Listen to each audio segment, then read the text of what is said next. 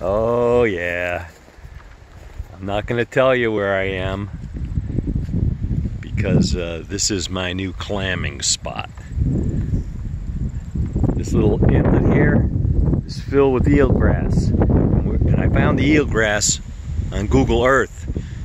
That's how you seek out good clamming spots. You got to have access to low tide situation. It's usually where these little boats are parked. And yeah, got to get a clamming rake, come back here with some waders at low tide, and come out with a bushel of clams, quahogs, cherry stones. I love them.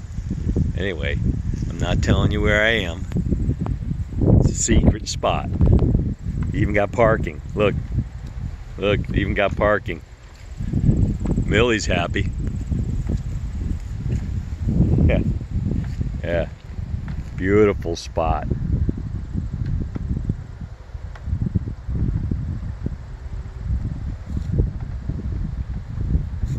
Yeah, America. Anyway, Wild Bill.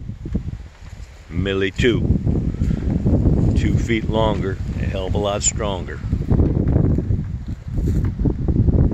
See ya.